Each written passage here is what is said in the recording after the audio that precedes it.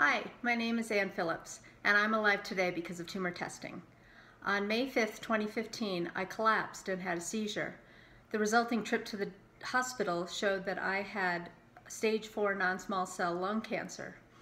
They operated and removed the tumor that caused the seizure in my brain, and it was immediately tested to see if I qualified for one of the targeted therapies.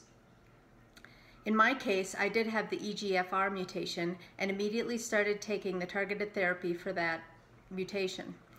I still take it today, and it has shown great improvement in tumor size reduction and extended longevity. Tumor testing, ask for it.